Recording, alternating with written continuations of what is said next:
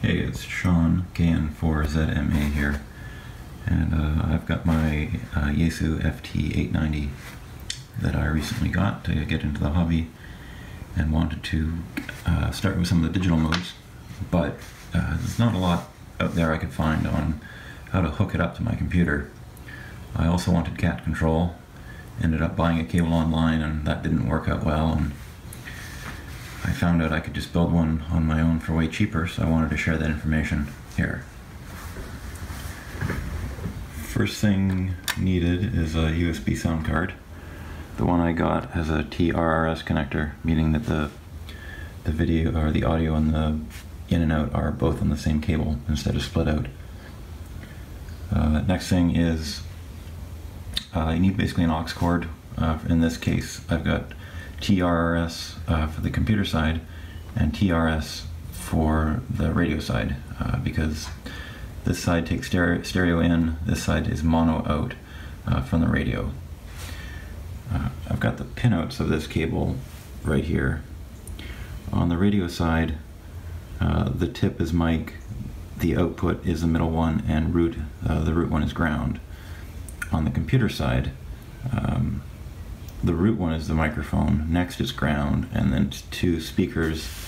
It doesn't really matter which one you pick because your software is going to do it as mono, so they're all the same. And then all you're doing is doing ground to ground, and then speaker to mic, mic to speaker. I got these guys off of, I think, Amazon. They're just screw connectors, and this is an old piece of Ethernet. So you can see TRRS, meaning the tip ring sleeve, and then the TRS tip ring sleeve. You probably want to ignore the raised lettering on those things because in the case of this one, it lies. It says the root is microphone, and the next one up is it says the root is ground, the next one up is microphone, but it's actually the opposite way around.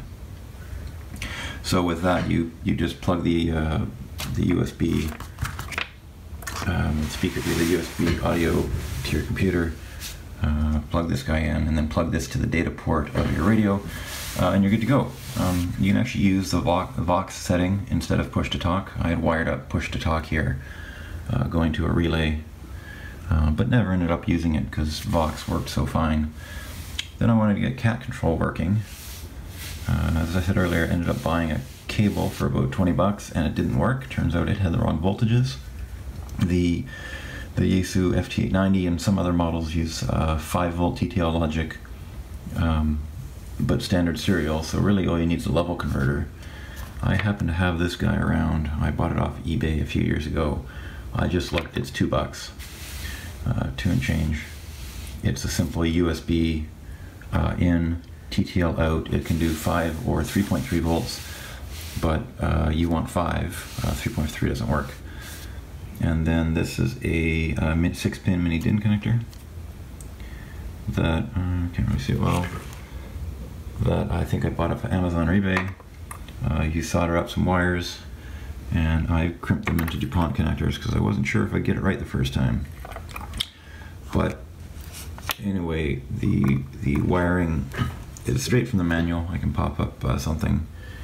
If you look at the back of the connector, you're interested in the ground. I believe this is the transmit and receive, or the other way around. Either way, you want to wire it up so that the serial out from the cat control, which is this guy, that guy, goes to the receive on the chip, and you can see they're all marked there.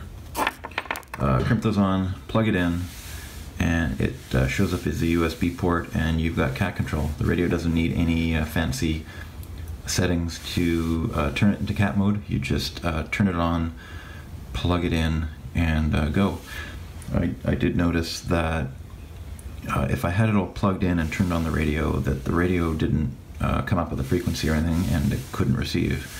So for some reason I've got to start with it unplugged and then plug it in, but that's no problem. After that, it works great.